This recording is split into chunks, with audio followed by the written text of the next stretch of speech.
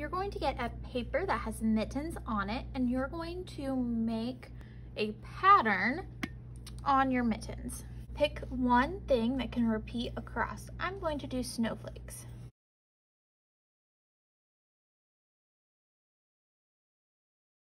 Then I'm going to pick a type of line. I'm going to do wavy. Now I'm going to repeat that. So I'm going to do snowflakes,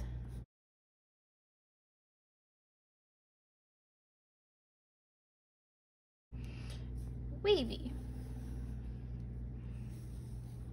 So you can pick any type of line, straight, zigzag, curly, and any other item. So this could be snowflake, circle, Santa hat, whatever you would want on your gloves.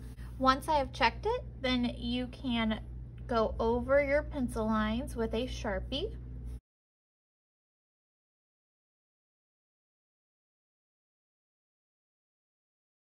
If you have time, you can color it, and then we will cut them out.